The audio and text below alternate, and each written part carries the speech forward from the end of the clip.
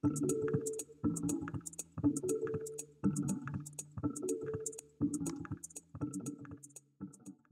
name is Boris Steipe. I'm going to shepherd you through this introductory workshop on exploratory data analysis with R.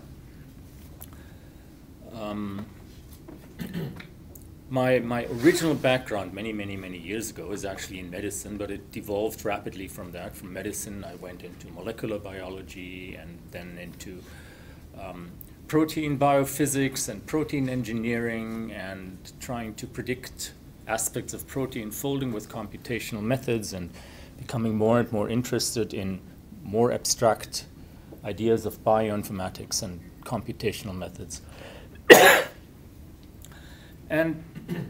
And really coming from protein folding and protein engineering, becoming interested in complex systems. What makes systems complex rather than just complicated? Why is it so hard to predict how biomolecular systems work? Why is it so hard to predict how proteins would fold? I mean, all the information is there in the sequence, but why is it so hard to get it out of the sequence? And ultimately, this led me to some interests in why does evolution work in the first place and what does it all mean?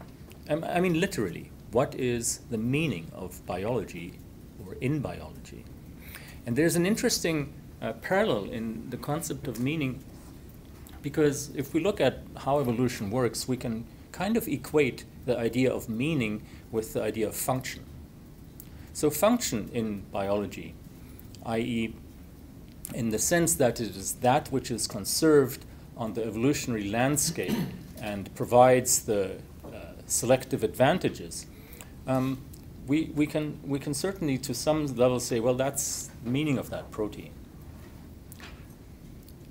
Now, if I would ask the 30 people in this room to give me a definition of function, I would maybe get 35 different definitions, some of them compatible, some of them not compatible. And even though this is a word that we very often use, we don't actually have a definition for it. We use surrogates. We use things like, what are the Go terms that are associated with a gene?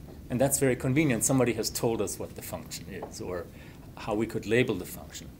But it's more subtle and more different than that. Even the same protein of the same sequence can have slightly different functions in different organisms. So function always arises as an interaction of whatever the protein is and does with its context and its environment.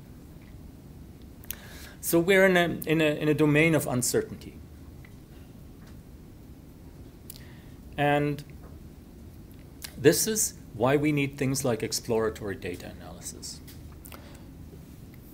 The main idea of exploratory data analysis is we're using numerical analysis and graphical presentation. Graphics is very important in exploratory data analysis, without a particular underlying model or hypothesis in order to do things like uncover underlying structure in the data. Looking at some particular feature in the data, is it all just amorphous, distributed in the same way? Or is there something there that is different from what I would expect from a random model? And if I can find something that's different from what I expect, say from a random model or something, that always means there's something operating that makes it so. And that's usually what interests us. We can define important variables. Our data, if we have numbers associated with our data, usually there are large numbers and there are small numbers, and what aspects of our data make some features come out having large values and some features having small values. That's the domain of regression analysis.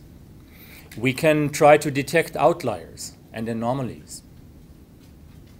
So the idea of averaging is not just to say, well, what's common among everything, but also to be able to say which of my data elements are very different, and then being able to ask, why could they be different? Why don't all genes behave in the same way?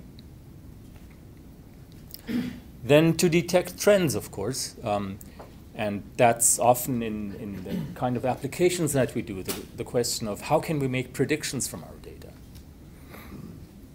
and then perhaps develop statistical models. I think we'll talk a little more tomorrow about what a statistical model means, and we can test underlying assumptions. So the goal of exploratory data analysis really is hypothesis generation, not hypothesis testing. And that has a lot, being able to generate hypotheses has a lot to do with, creatively playing with your data. You don't really know what it is going to tell you. You have to poke it until it starts telling its story. So therefore, it's very often the first step of analysis. Once you have a hypothesis, you can throw more sophisticated statistical tools at it and find whether your hypothesis is statistically validated, i.e. whether, say, the predictions it would make are statistically significant. But in order to be able to do that, you need a hypothesis to start with.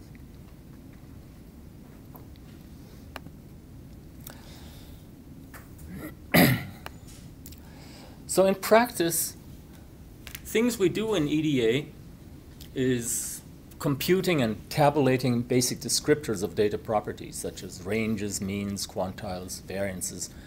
These are things that we will start out with this morning. And then we can take these numbers and generate graphics from them, box plots, histograms, scatter plots, see how they relate to each other. We apply transformations such as log or rank transformations to remove some of the numeric variance and bring out features more clearly in our data. We can compare observations to statistical models such as QQ plots. We'll be doing some of these rank plots or quantile plots. We can simplify data. We can use clustering to find underlying structure, and all with the final goal to find statistical models or better ideas that we can then use as appropriate for hypothesis testing and prediction. Now, ours is really very excellent for that. Not just because it's a full-featured programming language and it has a lot of extensions so it can work as a statistical workbench, and because it's in fact actually a language to write domain-specific languages in very many different domains, and much work has been done to write a subset of R suitable for high-throughput molecular biology with the Bioconductor project. But one of the very useful things of R is it has easy access to graphics. So plotting routines, graphical routines, ways to visualize data are really inbuilt. And that is a factor that is usually not as well integrated with the language in other languages that are being used for data analysis. The packages and libraries, i.e. contributed code, are very, very well vetted, and they're very sophisticated. And there's a large community and a growing community. And that's important. If you ever have questions, you will find experts in the field. So maybe 10 or 15 years ago, almost all of bioinformatics in the lab was done with Perl. Then people started realizing Perl is kind of, awkward and not so. It has its deficiencies if you want to write rigorous and reproducible code. So people started to embracing object-oriented paradigms like working with Python, which is a very excellent scripting language, which has a very great following. But I think currently much of bioinformatics is done in R. Interestingly, we tend to work with these so-called scripting languages much more than with compiled languages. So maybe this is changing a little bit in the age of high-throughput genomics, because if you can have compiled code for a problem, it may run up to 100 times faster than if you're using a scripted language such as R. Now, therefore, many of R's packages actually use compiled code in the background and then communicate for speed with these compiled elements. So you can get the best of both worlds there. But what's really important for R is that you can put your programs into scripts and you can work interactively with the scripts line by line, and you can develop things and you can change things very rapidly. So it's extremely flexible. And as a software development paradigm, in the typical molecular biology laboratory, this is extremely important because we don't build large static applications that are going to be around for years and years and years. We build small flexible scripts to solve individual problems. We write up the results, we send them off, we hope to get them published, and then we move on to the next project. So our software development always works against moving targets. Once we've solved the problem, we put it away. It's no longer science to solve it again and again and again. We solve a new problem. And this is why in many bioinformatics laboratories, we basically just use small scripting languages because they're most flexible to mix and match and combine and patch things together and build new things. So this is why R, or some of the reasons why R has become so successful in bioinformatics. Graphics, yes. Good graphics are immensely valuable. When is a graphic good? Well, that's actually quite simple. In a good graphic, every displayed element will support the information that you're trying to convey with the image. You don't put in extraneous things. You may highlight some things with color, but the more graphical elements are in your data, are in your plot that don't directly convey the message, the more likely it is that your message is not going to be transported by the graphic. There's a lot of good examples available, but fundamentally there's just one simple and easy rule: use less ink. So the least possible amount of ink that you can use to convey a particular message, the most likely your message is going to be received. So this means make sure that all the elements in graphics are necessary, all the elements in graphics are informative, and all the information in your data is displayed. But not all of R's defaults use as little ink as possible. And if you use a package like ggplot, you're going to teach ggplot, Lauren, right? Yep. That's awesome, because I usually don't. This is an example from ggplot, a so-called bubble chart, and things become, very, very, very easy there.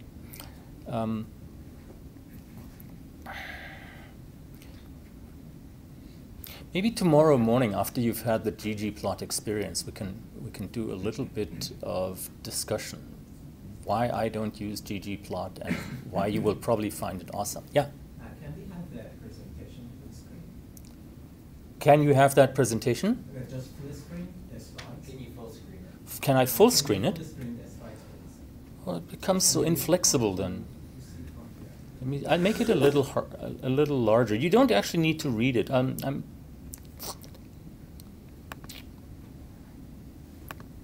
Let me make it a little larger, 175. That should work. Okay.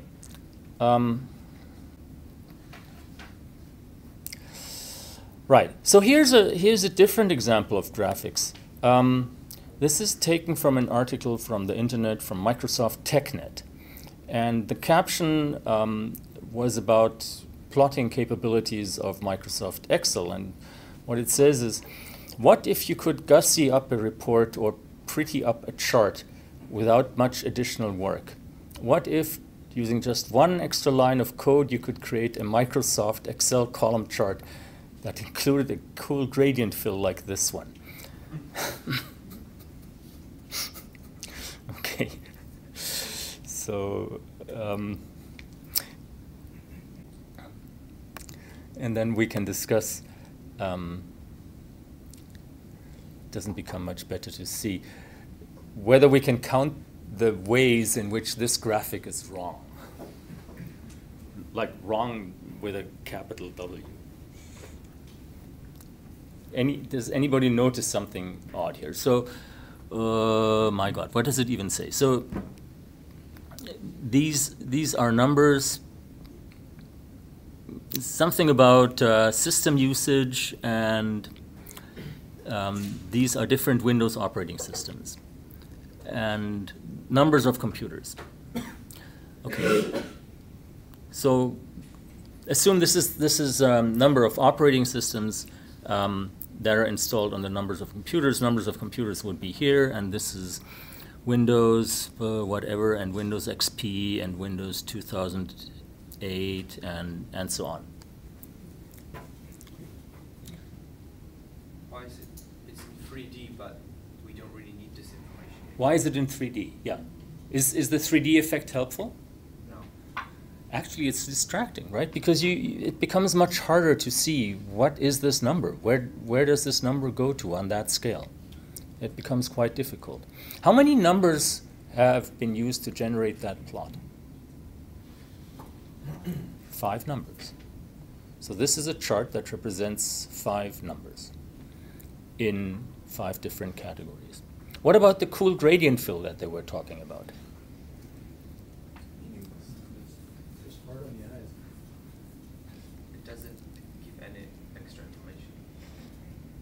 It doesn't give any extra information at all. It's just painting of these stacks. See how the black and the black don't line up? It's just, painting of the stacks. Sometimes we use gradient fills to emphasize in a 3D plot where in the vertical dimension we are, and so on. So, since the question was, what if, I think the answer should be that would be pretty terrible.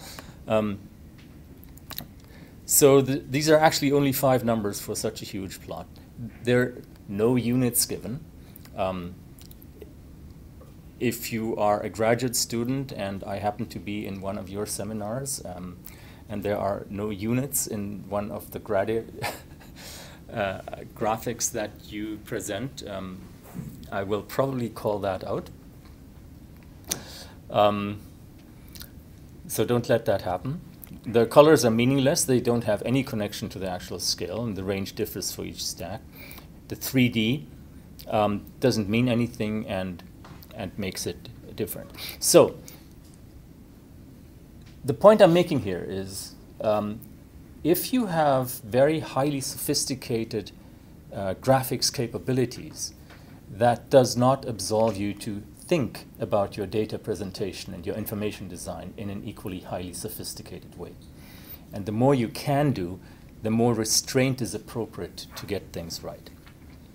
So where do we learn from? Where do we find exemplars? I find 2 excellent sets of information on Reddit. So I try not to go on Reddit at all, if possible, because it's such an amazing time sink. I get anyway. Don't get me started on procrastinating. But this Reddit on visualization is quite nice because you have data visualization examples, and the good thing is you don't only have the data visualization examples. You have comments about it. So people comment there and call out what's good and what's bad about it. So from following this kind of discussion, you can start developing an intuition of how to make effective plots and make effective data. Similar here is the subreddit data is beautiful. So this often takes current data visualization results that people have recently posted and that maybe made the news or that are somehow other interesting. And once again, the comments here are what really makes it powerful. Okay, so very vaguely, if we talk about statistics, we can divide the world into descriptive and into inferential domains. So descriptive statistics tells us what the features of our data are. Inferential statistics takes statistical models and makes predictions about what the features in samples from the population that we have not yet observed could possibly be. So we'll start out with some descriptive statistics on the data that we've looked at. And oh yeah, and all in all, I would like to place these 2 days, as I did the day yesterday, under this one motto. Not knowing is the most intimate. And here's the story that I pulled out of this classic book of equanimity. Attention, Master Jizo asked Hogan. So Jizo is a very famous abbot Zen Buddhist, and Hogan at that time was a pilgriming monk. Where have you come from? And he answered, I pilgrimage aimlessly. What is the matter of your pilgrimage? I don't know.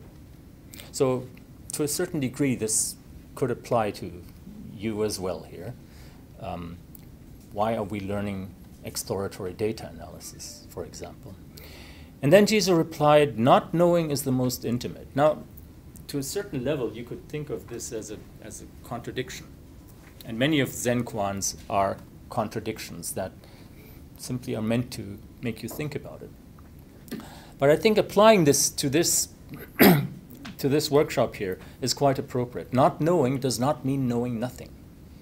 You all know a lot. You know a lot about biology.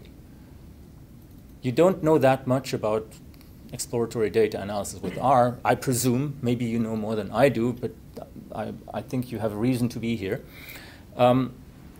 So in that respect, you're both in a state of knowing and in a state of not knowing. But what makes anything we learn today, or we talk about today and tomorrow, meaningful at all is if you are able to relate it back to what you know. It makes it meaningful if your knowledge can be expressed in new ways.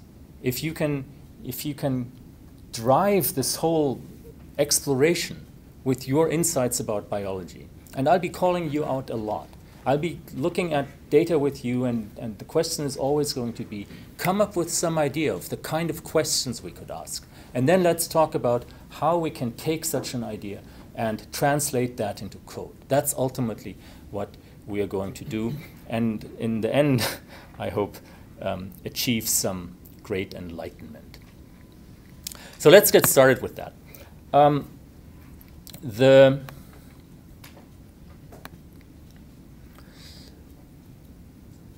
bioinformatics.ca EDA 2017 page has instructions on how to load our current RStudio project for today. So if you've been here yesterday, it's exactly the same procedure except with a different project name as the repository URL. If you're new here, it works in exactly the same way as the R Introduction to the Environment project that I hope you have done with the introductory R tutorial. So the first step that already should have been done is you should have created a project directory somewhere on your computer. If you don't have a project directory yet, make one now. If you don't know how to do that, Lauren and Greg will help you. But start by having a project directory. Then open RStudio, select File, New Project, click on the version control, click on Git, and then enter https://github.com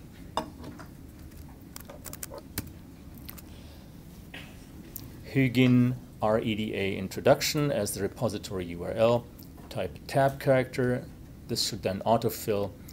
And then find your project directory, click Create Project, type init into the console pane.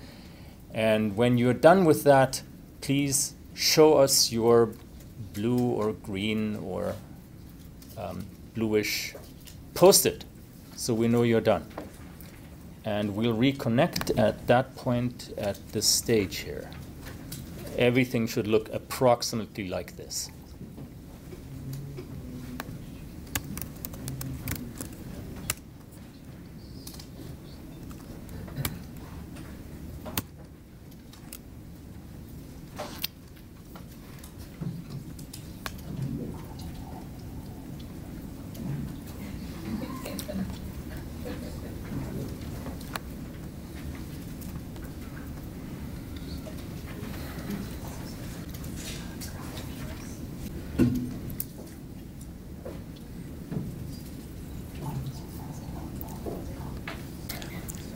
As a little check whether everything is correct, you should have a file called myscript.r at the bottom of the list of files in the Files pane. So all of these little sections here are called panes. Pane as in window pane, P-A-N-E, not as in P-A-I-N. And myscript.r, if you click on it, gets opened in the editor pane. And I've provided this as a file that you can work with and edit and put in your notes. Treat it as your lab journal for today. You can write in our code and try things out and play around with it. And when you save it, it's not going to be overwritten if we update the version of the project at some point and you pull it back from the GitHub server. So this will not get overwritten. This is why it's in a special file. So if you put comments into the main script file, REDA introduction, and then I post an update, your comments will be lost, or worse, if you've committed them, RStudio will need to require you to reconcile the editing conflicts in order to load anything at all. Okay, and there's a table of contents for the different sections if you need to reconnect. Using the line numbers gives us a good reference of where we are in this code. So let's look at project files. What's in the box? This is a typical RStudio project. At the top is a file called gitignore, which tells version control which files in this project are not under version control. So sometimes RStudio builds temporary files, and these should not be saved in the version control database. There's the file init.r that contains a function which creates this myscript.r file at the beginning. There's a file called rhistory. This is empty. In this file, you can store previous commands. This may be useful for looking up commands, but in order to actually do some work on a particular project, we keep all working commands in a script file. So the script file is actually your most important project asset at home. In principle, you could copy and paste things from rhistory, but of course, rhistory contains everything that we type on the console, or that gets imported into the console. So it also contains all of the errors and all of the commands that inadvertently broke your data, and so on and so on. So working with an rhistory file has its problems. There's an rprofile, which is the first file in a project that gets loaded when RStudio starts up a project. So in your own projects, you can use rprofile files for project-specific configurations that you might want to do. So for example, rprofile, when it gets run, it sources the file init.r. So when RStudio starts this project, this file init.r gets sourced. It's a file that I've written to configure or help you configure something. The file init.r that gets run has a little command here which says if the file myscript.r does not exist, then make a copy of the file tmp.r, which is part of the project files which I've uploaded to GitHub, and call it myscript.r. So since this file is newly created in your project, it's not under version control in whatever I do. And this is why it does not get overwritten when you download a new version. And then it puts REDA introduction, i.e. this script file, into the editor. So this is how things start when everything starts up.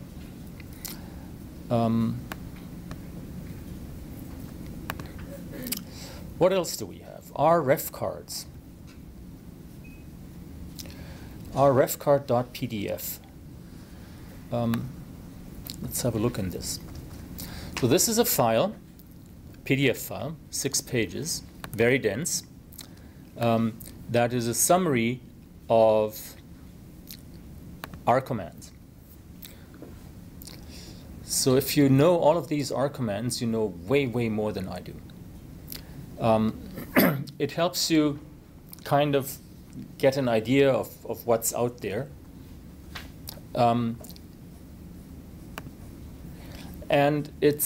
I think this is most useful as a concise, compressed version of commands that exist. So at some point, it might be useful to just read through it and then try to get an intuition, what's easily available and what's perhaps missing. This may help you when you need to solve a particular problem to know how to phrase a Google query or how to phrase a request for information somewhere.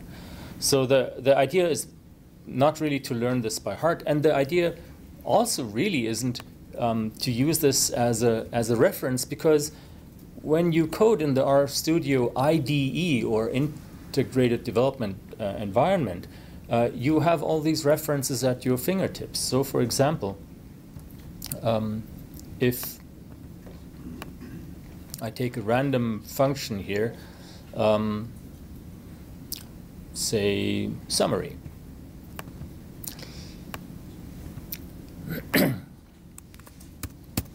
Once I type the first 3 characters, RStudio tells me which commands possibly could continue my first 3 characters.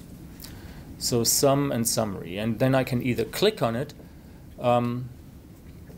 or if it's selected, use the tab character to extend it. And then all R functions take usually a number of parameters, something they work on or something that allows us to modify their commands. And if I, in the editor,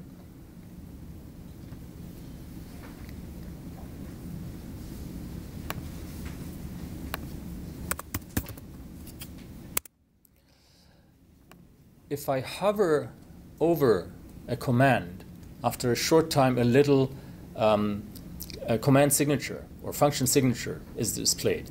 And that says the name of the function and what typical options or arguments or parameters could be passed to that function.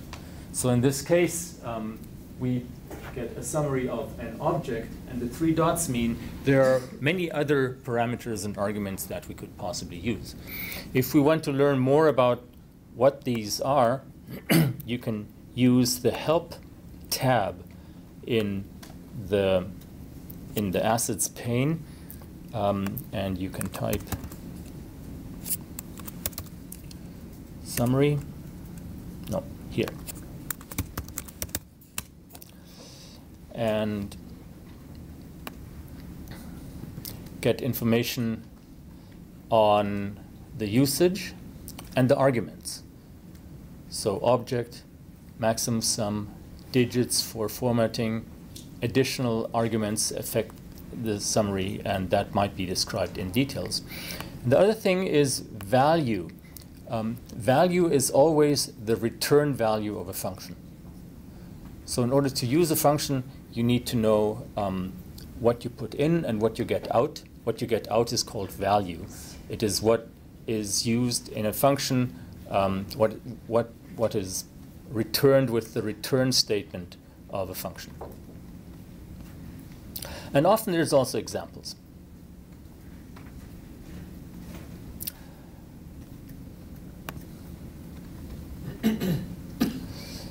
Okay, so that was the ref cards. There's a separate ref card file on data mining that might also be useful. There are utility files. One is called read s3 and one is called type info. So type info is a little bit of code that we discussed yesterday. It simply allows you to look inside the internals of an R object and figure out how it is structured, what it contains, what its attributes are, and get all of that information very quickly. So we'll use that from time to time if we want to look in more detail at the internal structure of R objects. Templates that you can edit and use later on. One for how to basically write scripts in a meaningful way. Just as a suggestion of how your own script files could be structured, you write down the purpose, version date, and author, notes. One early command that is usually always good to have in script files is to set the working directory to your project directory. We'll talk about that in a moment. Then to define and explain parameters. And then to load required packages. So if there are additional packages that you use in your code, this is a code paradigm that I like to use in script files. So fundamentally, if you want to use a package, you need to go through two steps. You need to install the package once until you have it on your computer. So if you run the function install .packages and then give it a string of a package name, R will access a server at CRAN, C-R-A-N, the Collaborative R Archive Network, where all R where many R packages are stored and made publicly available. So the good thing about CRAN is that not just anybody can post stuff on CRAN. All packages on CRAN are extensively peer-reviewed. They actually work, and they won't do anything malicious with your code. So they're peer-reviewed, they are constructed from source, and they are carefully monitored that the package that's being distributed is byte for byte identical to the package that was originally committed. So if you do that, then the package gets installed. We'll probably get to, we actually will get to installing some package rather soon. And then in order to make it available in your current R session, you need to load it with the command library. So if we install the package runit, then we can use the command library runit to actually make the commands and the functions from within that package available in our current R session. Now in a script, I need to be sure that if I run a script and I use package functions and I want to source that script, I need to be sure that the package actually exists on the computer, but I don't want to load it via the internet every time this happens with all of its dependencies, and this can be a slow process. So I don't want to load it every time, but it has to exist. And in order to do that, I use the require command. So require command does the same thing as library, but it has a return value of true or false. So require loads the package. And if the package does not exist, require returns a false.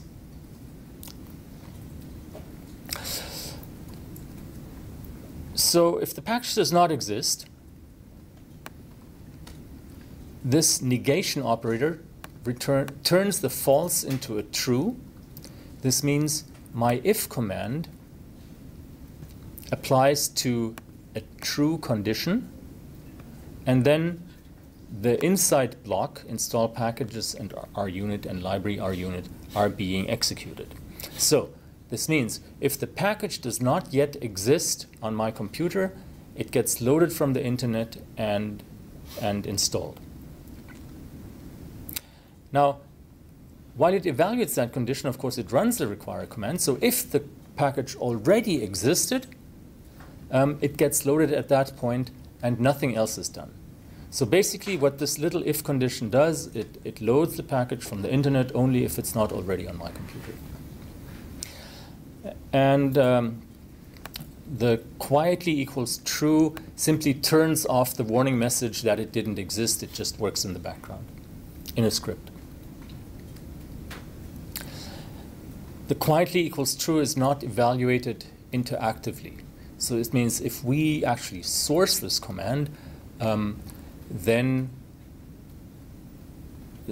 you source the command with a script file, nothing gets displayed, but if you run it interactively, you will get a warning that the package didn't exist. So this can be confusing because the warning comes up after the package gets installed. We'll get to that. This just to explain a piece of code that you will encounter often in the scripts we work with. Then we have a section of functions and a section where you have the actual process of your file, of your workflow. A section where you might put tests. Testing is always crucially important. And a line called end. I frequently share code by email or by attaching it. If I always include a line that I structure like this at the end of a script, I can be sure that the entire file has been transmitted or that the entire file that I received is complete. If I omit this once, it defeats the entire purpose of having it all the time. So this is not a language or syntax requirement. It's just a convention that I like to use to make sure that the files that I pass around with and share with other people are and remain complete. So in my scripts, this line is always there. Somewhat similar is this file function template.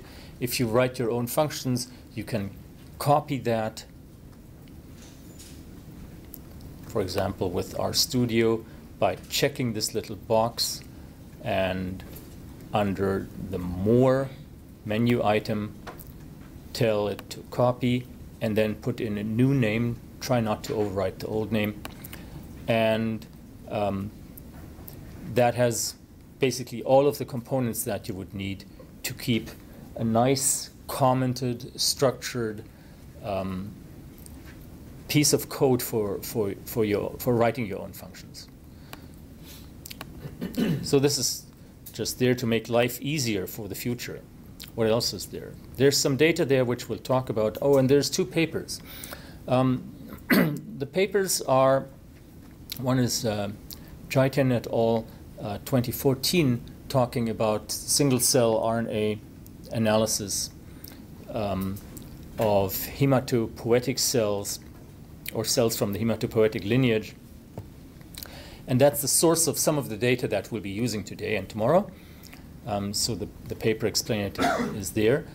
Since it's copyrighted, as is the other paper, I've put it into a password-protected zip archive. And the password is CBW in lowercase.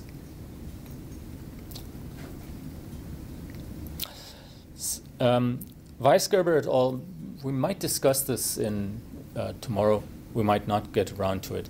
Has some good ideas about visualization and what to do with bar plots and when not to use bar plots. If you have ever sat through a biomolecular presentation of some sort, and I know all of you have, the great graphical paradigm there is the bar plot, sometimes as a whisker plot, or we also call them dynamite plots with little fuses sticking out at the top that make everything blow up. And Weisgerber discusses how this is misleading and what some better alternatives are. And if you like, we could perhaps discuss on how to implement some of them. So this is some ancillary information and the data that we will be working with. Now, to confirm that this is there, if you type the command get WD or get working directory, the computer R should tell you where in the world you currently are, where that directory is. And then if you list files without additional parameters,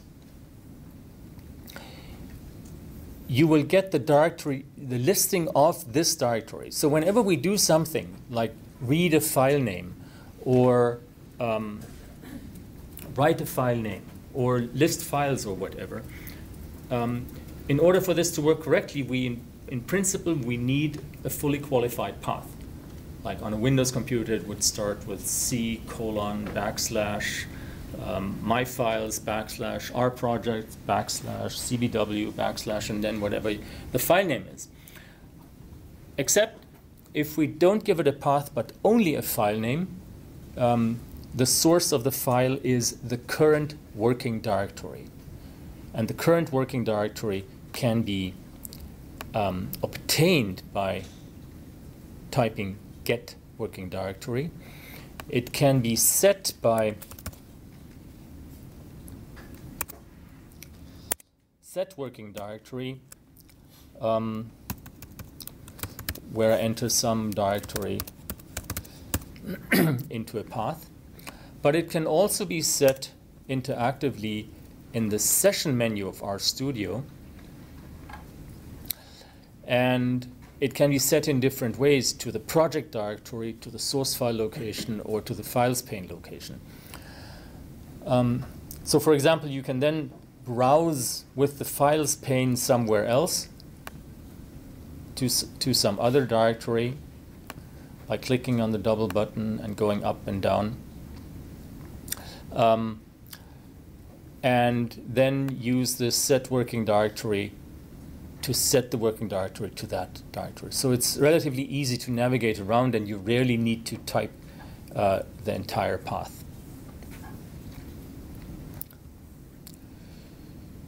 Now I need to find back.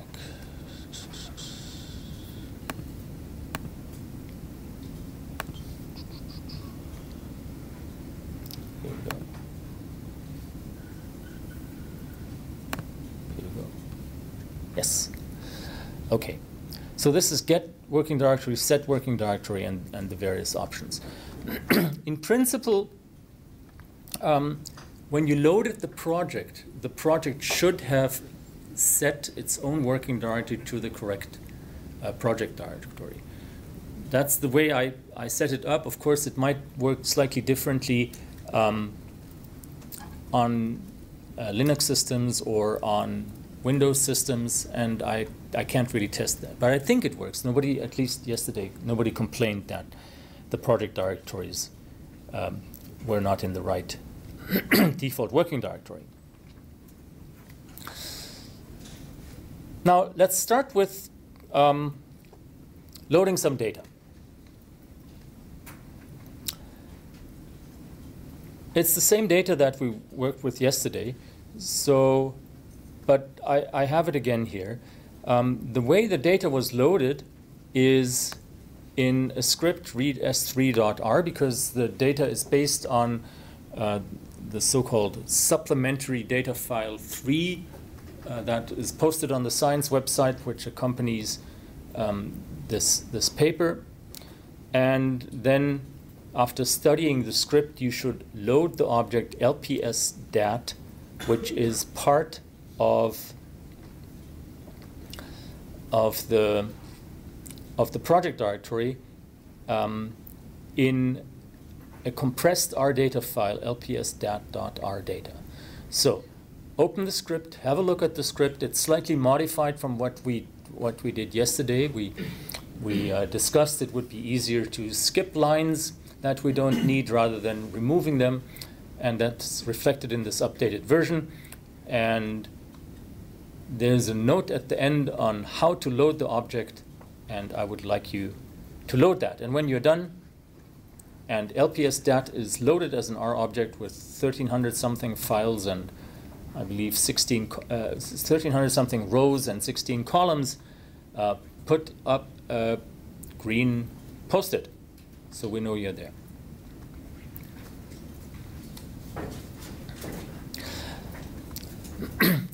Now, some of you are very new to this. Some of you are rather experienced with R and quickly done, and you don't have to be bored, and you don't necessarily have to go and check your Facebook or Twitter feeds, terrible as that is. you can do other things, and I have two suggestions here. One is reproducible research requires testing of code. In order to make sure that your programs are doing what they ought to be doing, they don't only have to be syntactically correct, they also need to produce the correct results. And this is why you should get into a habit of writing tests whenever you do any kind of analysis. The test will take your analysis objects and confirm that the code that you've written produces results that correspond to what you know the truth should be. There's an excellent package that supports that. It's called TestThat. And you can install and load the TestThat package from CRAN, explore the vignettes that it contains, explore the function that it contains, and you can try using TestThat functions and TestThat assertions to, as we go along, so simply write some tests into your myscript.r file to confirm whether something worked or didn't work.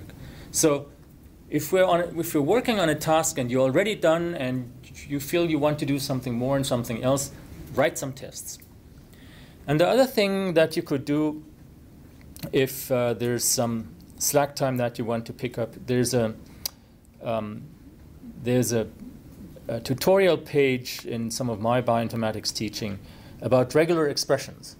And I don't think we will be covering regular expressions in this session here, except very, very briefly, perhaps.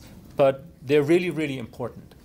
When you work with any kind of textual data and you need to change things and massage things and move things around, regular expressions are your friend.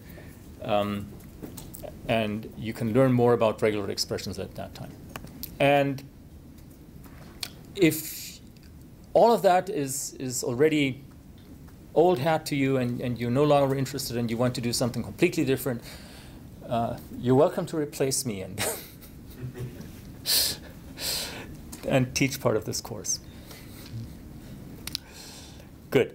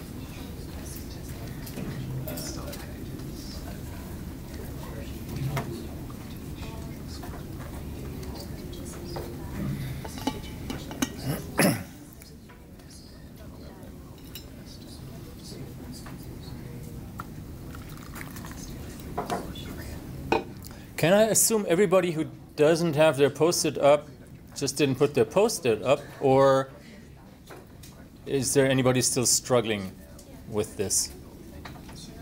Okay, I think we're all done. So once you've executed these commands or just loaded the RData file, in the environment pane under the data section, LPS-DAT is then made visible. There's a little arrow here which we can use to look into the structure. The arrow tells me that there are columns called by particular names. So there's genes, B.control, B.LPS, MF.control, MF.LPS, and so on. It tells me the type of the column. Remember, this is a data frame, and the values in one column all need to be of the same type. So the first column has the values of type character, which are the individual gene name strings. All other columns are numeric types, which are these numbers here. And if we want to inspect what this data set actually contains, there's a little icon here looking like a spreadsheet. If we click on that, the data set is shown to us. And we can check whether it contains what we think it ought to contain.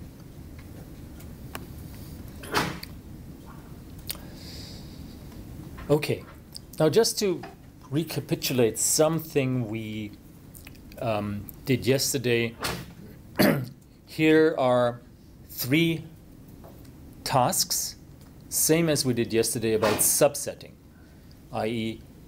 picking out values of some kind that are found in our data set. So pick either this one, which is the simplest, or pick this one, which is a bit more involved. You should be able to write that expression in one line. And it's quick to do. And I will walk through this one in 2 minutes or so.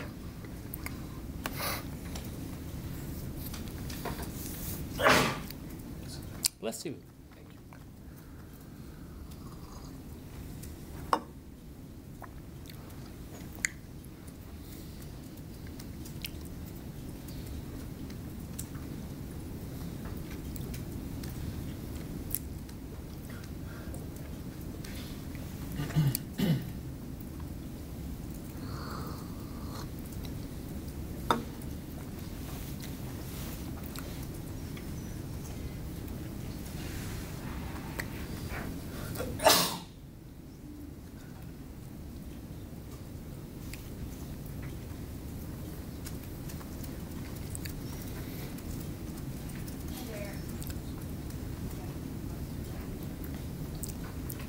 If you have any troubles or difficulties or need to ask questions, remember, put up your red post-it and somebody will fly in and take care of it.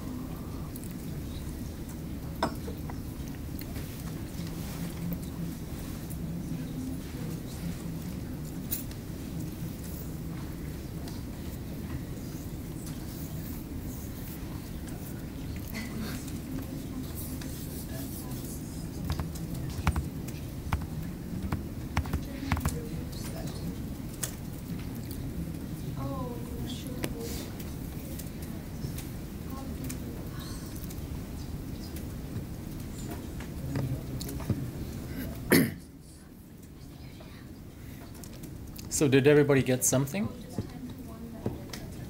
I hope.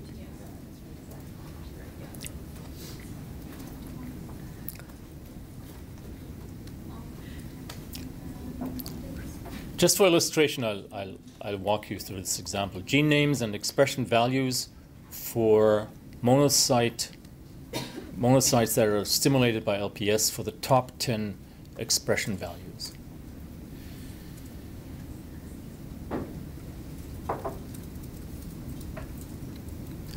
So how do we do that? Well, first of all, we need the expression values for this column here.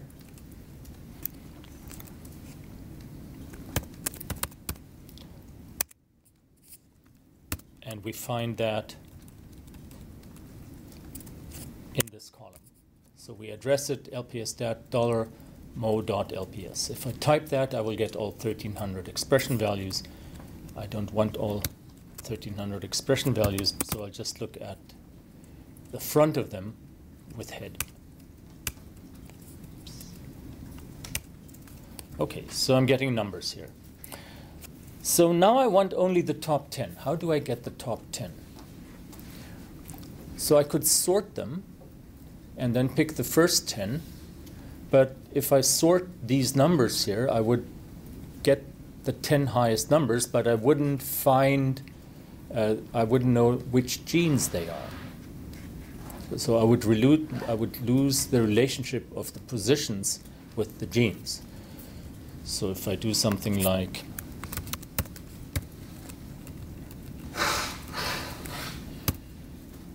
this here, the header of the sorted values, I get the highest values, or in this case the lowest values, but I don't know what these genes are.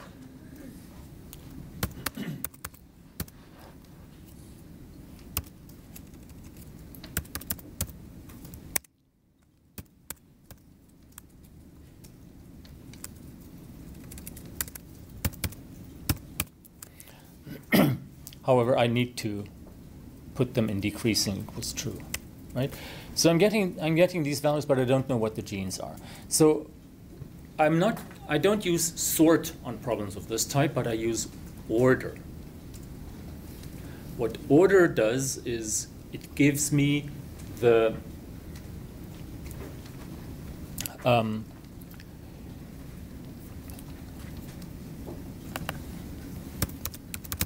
it gives me the index of the element according to its sorted order. So you see that the highest value here is 6.1 or minus 6.1. If I use order,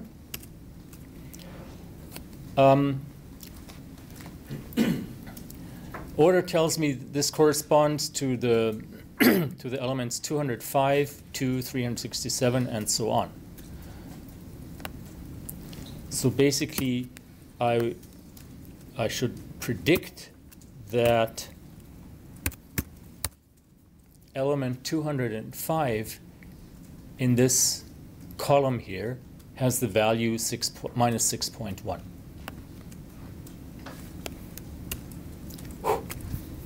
It does.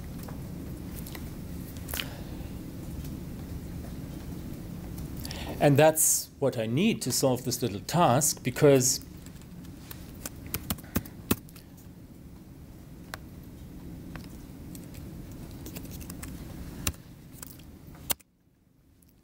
if I use the value 205 from $genes, I have the associated genes name, H2EB1. So this is the single top expression values. Okay, so I can put that together. I can say, get me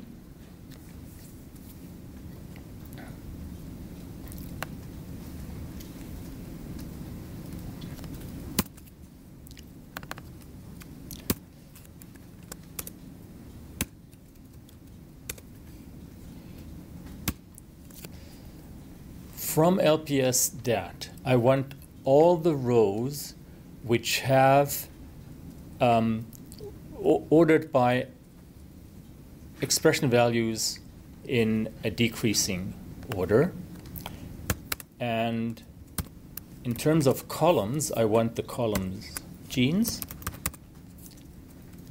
and the column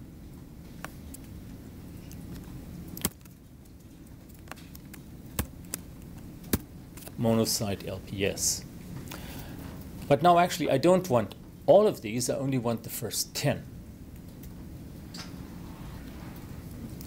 So I could put that whole vector into an auxiliary vector and then just pick out the first 10 elements of that auxiliary vector.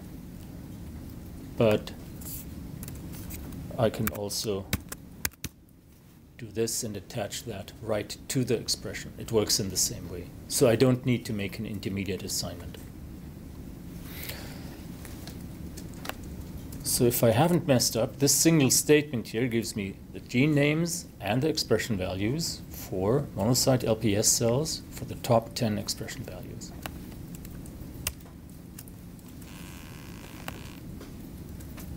Here we are. Row 205, 6.4, and so on.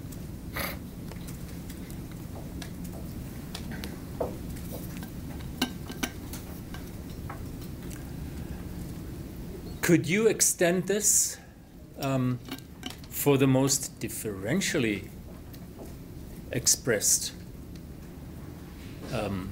genes? How would you do that? Where would you need to change?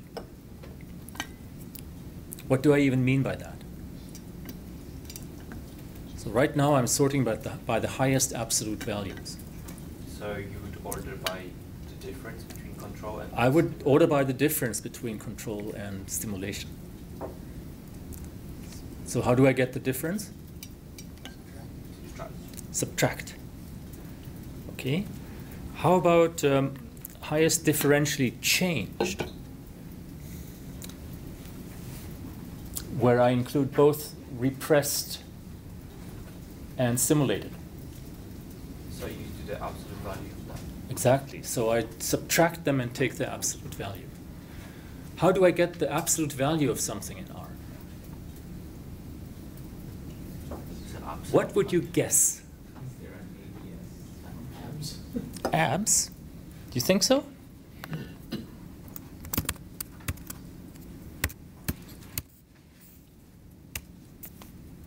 Yay! You're right. Now, if you wouldn't have guessed, or you would have tried, and it didn't have worked, what would you have done? Google. Does it work?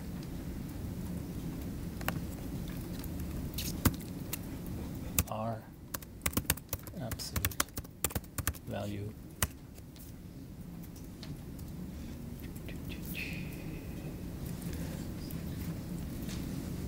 Okay, so here in this third link, without even clicking it, I see the apps function. So this is, again, coming back to this theme of not knowing. You might know what you need to do. You might not know the exact R function, but it's easy to find it. Boris? Yeah. Sorry for interrupting. Like if we try to sort on the maximally changed, like the absolute value of the difference of two columns, we just need to add minus LPS dat dollar NO dot control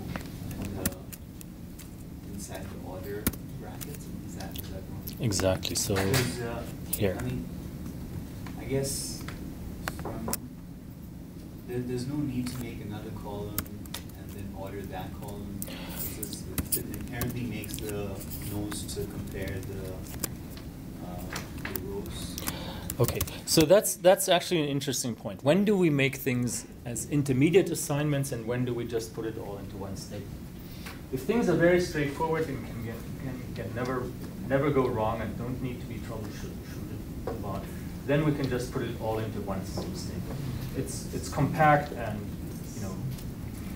However, if you need to comment it because it's not obvious why you're doing a particular operation, if you need to troubleshoot the individual steps or just confirm that they're valid and so on, then it's a better idea to go through intermediate assignments. So I guess I misphrased what I was asking. I guess what I'm trying to say is that it seems to me as though, from a non-computation perspective, I would intuitively think that if I subtract two columns, the resulting vector would need to be stored on another column that has the same indices for the rows. Yes. So that when I order them accordingly, yeah, I have the appropriate assignment. Is that you have the exactly. So you have the correct indices. But we don't. But we're not doing any of that. Like R inherently knows how to do it. Yeah. All right, thanks. That's pretty much what it is. Right. So here we have.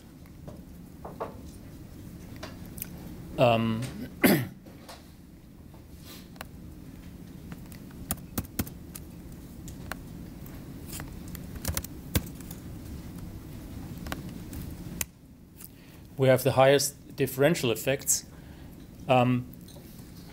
So this is the highest in terms of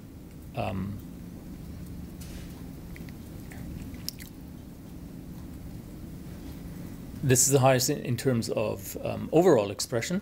Note that our minus 6.1 is not in this list at all anymore. Why? Well, it might have been very high, but it might also have been high in the controls. So there wasn't anything differential about it. So this is being stimulated. These two genes are being repressed. Now, if we would be doing an intermediate assignment,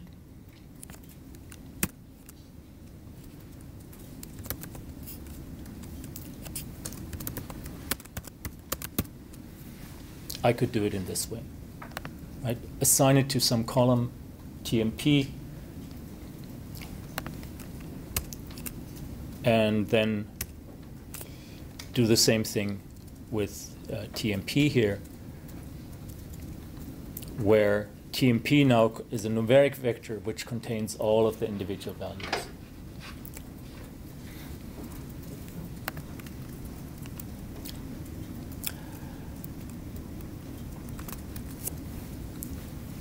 All right. So just to get our juices flowing, we've loaded a data set, we've looked into the data set, we've taken values from that data set, and we've done small manipulations, and we've ordered things and selected top 10, and I hope if we do that again and again and again, it will start becoming more clear than it was yesterday. So let's start talking a little bit about descriptive statistics and start making some simple plots. So descriptive statistics applied to that data set would ask things about what's the distribution of our values? What's the distribution of differences? What are the extremes? What's the highest value? What's the lowest value? What's the most typical value? And this kind of thing. So to look at that, usually it's a very, very good idea to start with synthetic data, i.e. data for which you know the properties before you even start doing the analysis. That allows you to verify that your understanding of the analytic procedure is correct. If you get the wrong result with synthetic data, you shouldn't believe that you can use the same procedure to get right results on your real data. So your work with synthetic data in wet lab terms is a positive control. And you always should be running positive controls. You have to treat your computational analysis just like a wet lab experiment. There should be positive controls, there should be negative controls, and there should be a lab notebook. But the positive control, one of the positive controls that we often use is a normal distribution. R has a number of inbuilt probability distributions, and the normal distribution is one of them. So the command rnorm gives us normally distributed data where we can define how many data values we want, what the mean should be, and what the standard deviation should be. But within that, they're random. Now, one more thing that I usually do when I use any kind of random values in teaching scripts is to set the seed of the random number generator. Because it could just happen that if I run this command here, I can get 50 values of exactly 0. Probability is very small, extremely small that this would happen, but it's possible because they're random numbers. 0 is in the range, so 50 times the same number could be the outcome of a random experiment. So in order to prevent things like that, really anomalous data cropping up and then causing great confusion to happen, is I set the seed of the random number generator. And this means, since the random number generator does not make truly physically random numbers, but so-called pseudo-random numbers that have all the properties of random numbers except they are generated by an algorithm, if I run the algorithm the same time over, I will get the same results. So let me illustrate.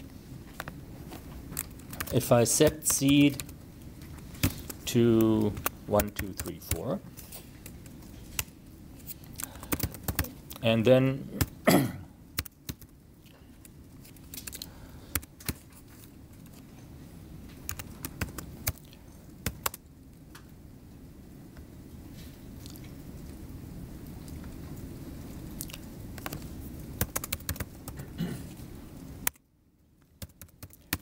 I throw a 6-sided dice 20 times. This is what I get. 1, 4, 4, 6, 4, 1, 2, 4, 4. Would you believe that's a fair dice? Fair die? So many 4s? It's probably loaded.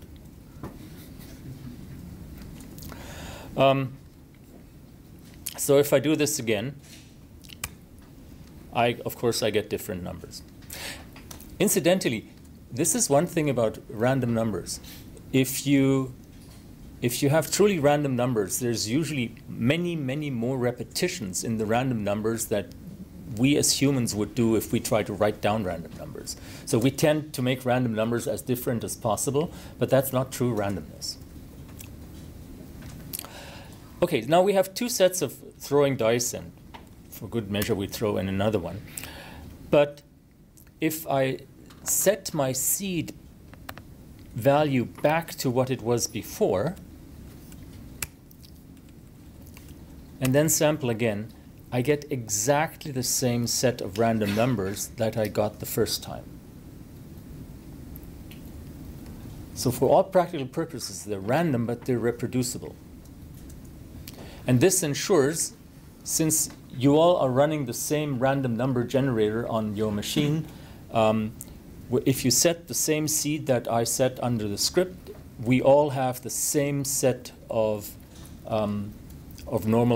normally distributed random numbers. So if we set seed to 100 and then do this x value, the first value should be minus 0.5022 on all of the machines in the room. Any counterexamples? Thank God. Okay. Very quick descriptive statistics. Many of the keywords of descriptive statistics are simply used in that way in R, just like apps for absolute values. You can use mean. That's our mean value. What do you expect it should be?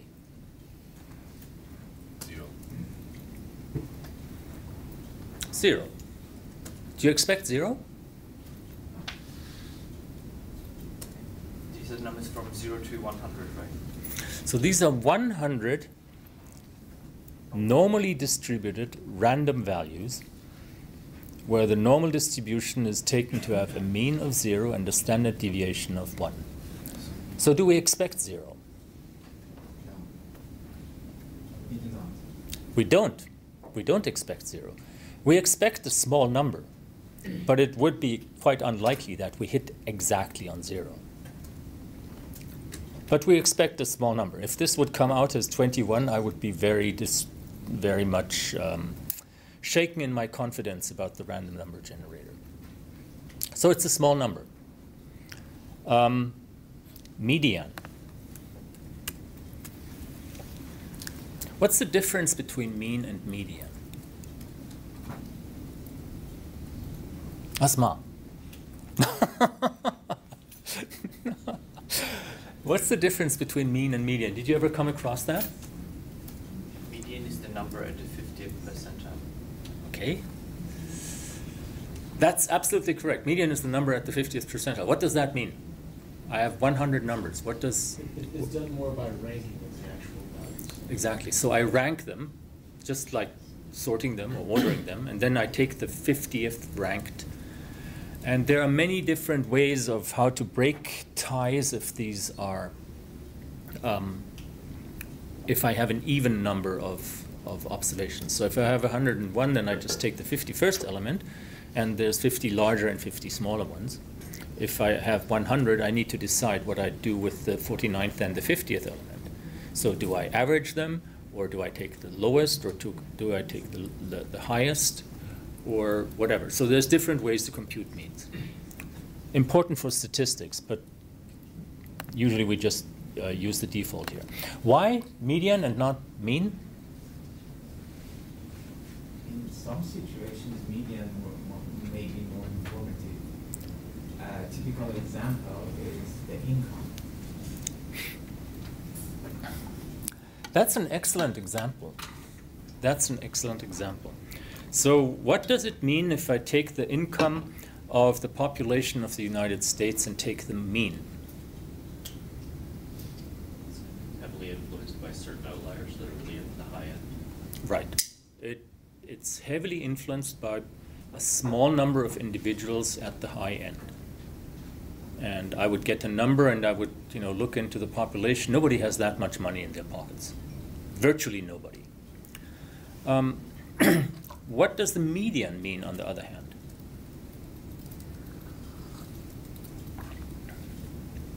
That means whatever the distribution is, the highest number of people have approximately that much income disposable. So sometimes the outliers are important. Sometimes we want to suppress the outliers. Sometimes the distribution is heavily skewed, like the income distribution. And in that case, we might want to use some kind of a transformation, like a log transformation, to first bring things on a more comparable scale before we calculate means or medians. But note that these two values exist. They give somewhat comparable information, but you have to be aware of what the difference is.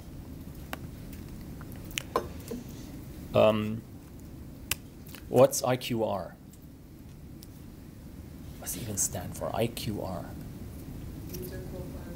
Interquartile range. Exactly. What's a quartile?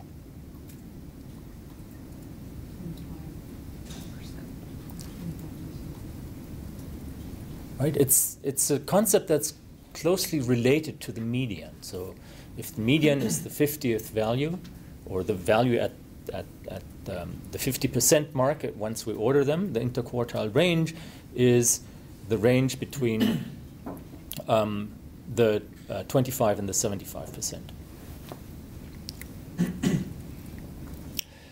If we use the summary function, we can see these things here. So the median is minus 0.5. The mean is a small number. The first quartile is down at minus 0.6. The third quartile is up at 0.6. So the interquartile range is the absolute value of this plus the absolute value of that. or the absolute value of the difference. Variance and standard deviations are the root of the squared difference of the values with the mean. So the standard deviation is close to 1. Again, this is not surprising since the standard deviation of this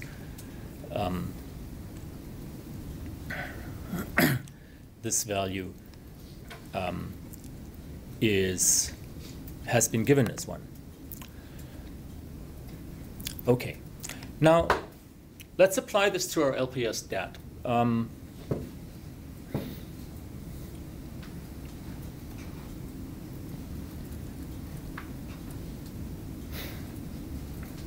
Which of the columns has the highest standard deviation?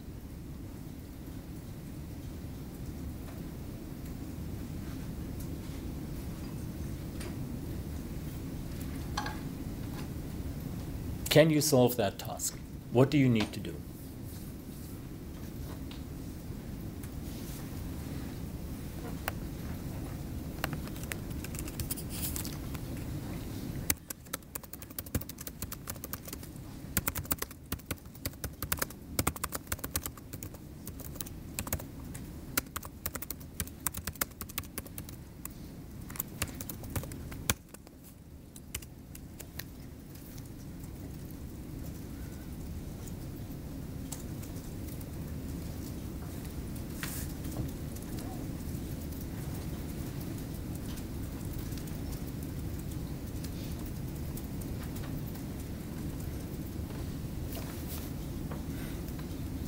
What's the first thing you do?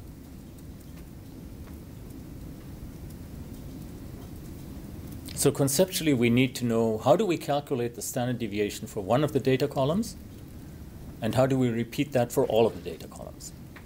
Right? So let's solve the first task first. How do we calculate the standard deviation of one of the data columns?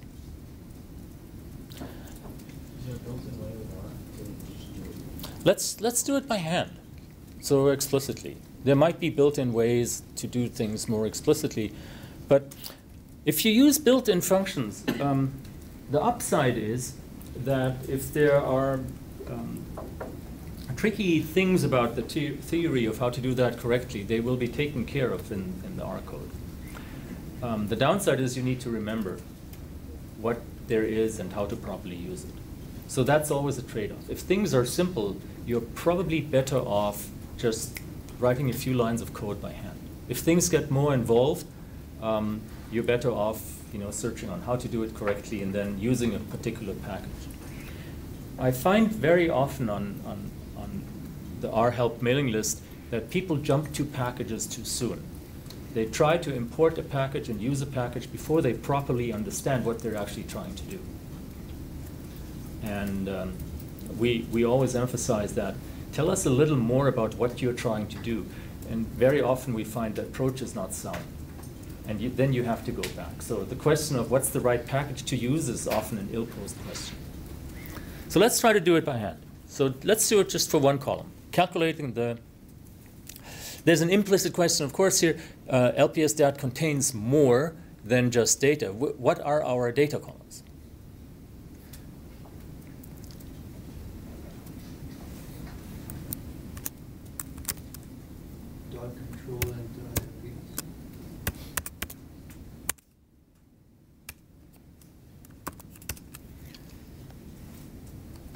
So we've given them names. Now, if we don't have a vector of these names available, if we want to do things for more than one column, it does become easier to actually use the column numbers.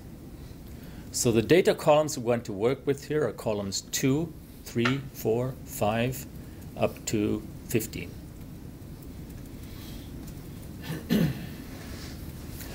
All right. So calculating standard deviation, what was that command? SD.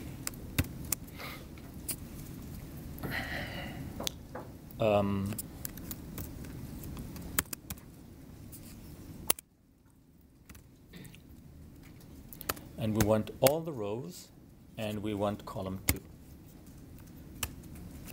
So we get a number. Now, how do we repeat that for all of the numbers? For all of the columns. All of the columns. So you do column 15. Copy and paste, do 3, and so on and so on. Awkward. We can do this. But if you have 175 columns, it becomes very awkward. Does this work? I don't know. Sometimes these kinds of things work. Let's see if SD is smart enough. No.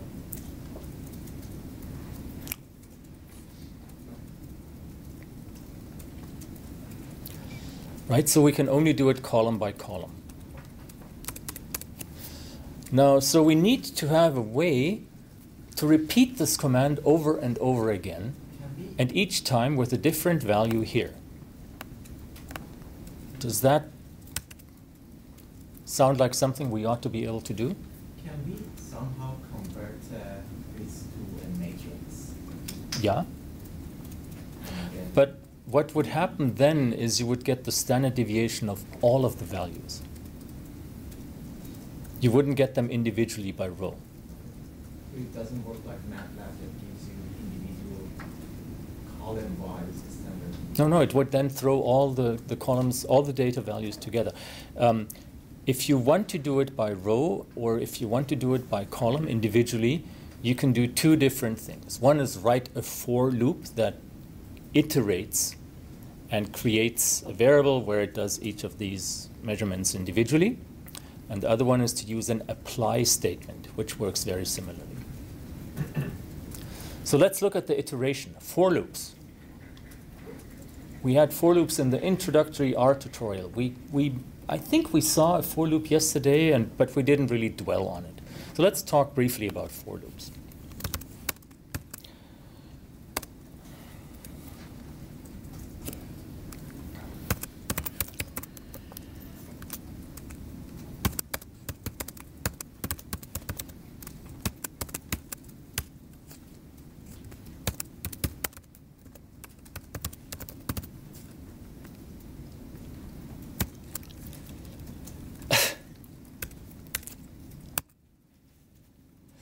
I sometimes find myself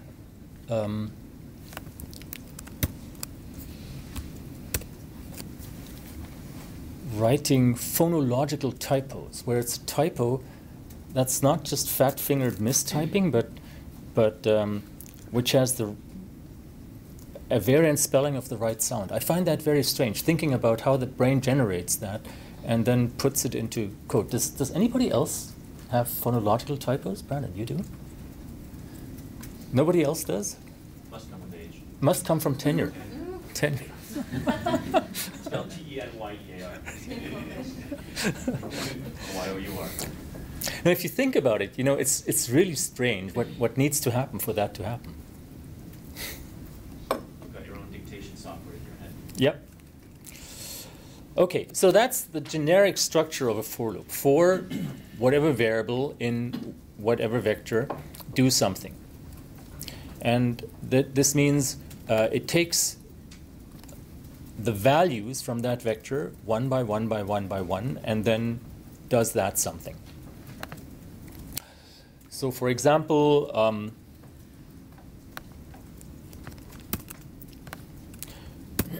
the way we often write things like that for I in 1, 2, 7, print I times I. I for index is very often used. It doesn't have to be called I. It could be called anything. So if I execute this loop, I get a number of squares. And that's extremely useful. So we can use this structure to get all of these standard deviations. We just plug this in. So we want all the columns here. So we had columns 2 to 15, right?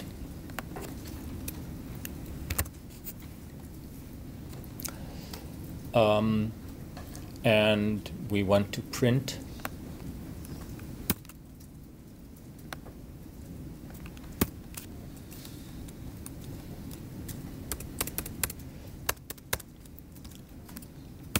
what should I type here?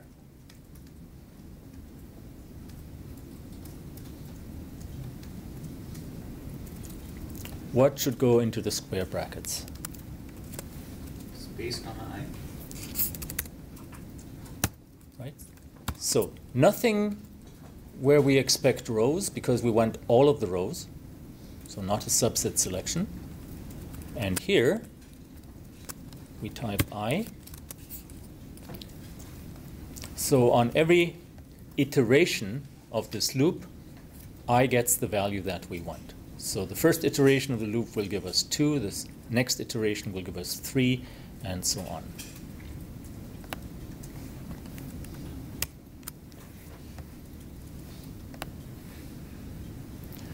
So these are the standard, these are the standard deviations of these values.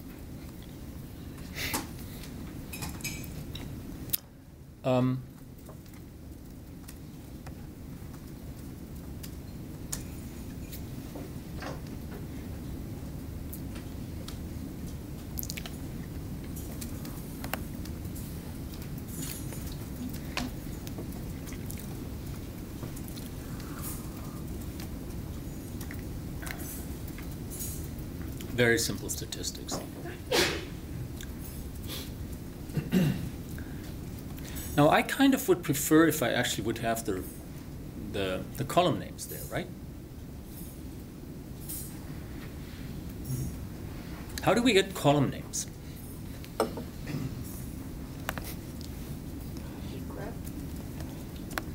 Where are the column names stored and available? Well, we insert Call names function. Column. call names.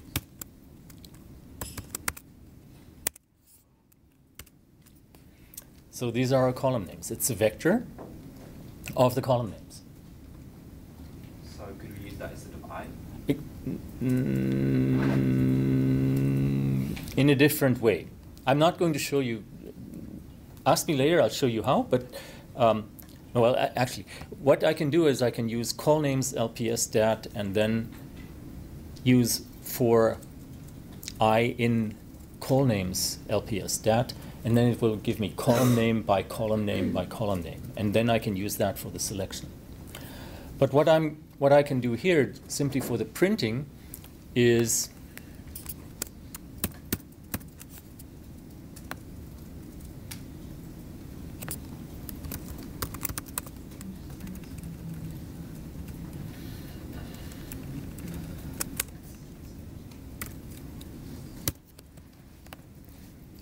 printing the call names of LPS dat in the ith position. So then I will get the first column name and so on.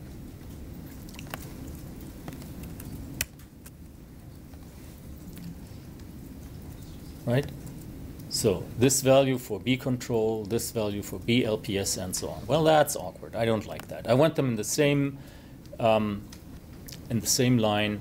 So what I should use here is sprintf.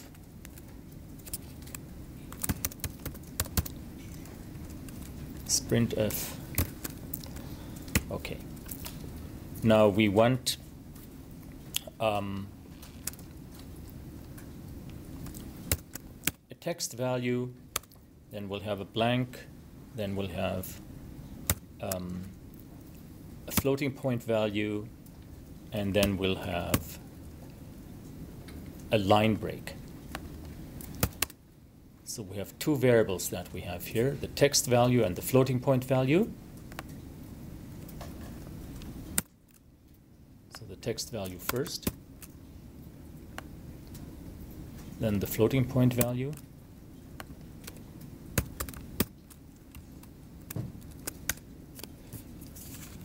and that should look more nicer.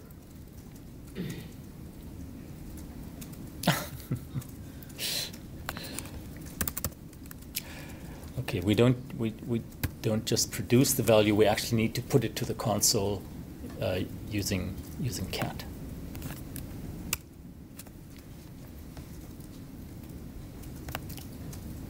Okay. Sorry, what does cat do here? Cat, like print, takes the text value and displays it on the console. Otherwise, the text values are just created within the loop, but nothing gets shown. This is different when you do something from line by line, then the result is shown. But within a loop, the individual inner results are not displayed on the console. So we need to do that explicitly. And we could do it explicitly with print, but then we would get the square bracket 1 in front of every example, or we do it with cat, and then just the bare value is being shown. Just to show you the difference, this is what it would look like with print.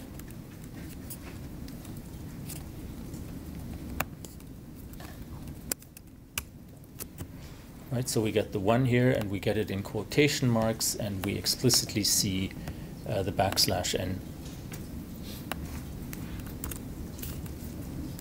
Whereas this just shows us the raw strings that we generated with sprintf. Okay. Our little ad hoc exercise on how to look into the data set and do a little bit of descriptive statistics on the individual columns. If you have any questions to that, ask us during the coffee break.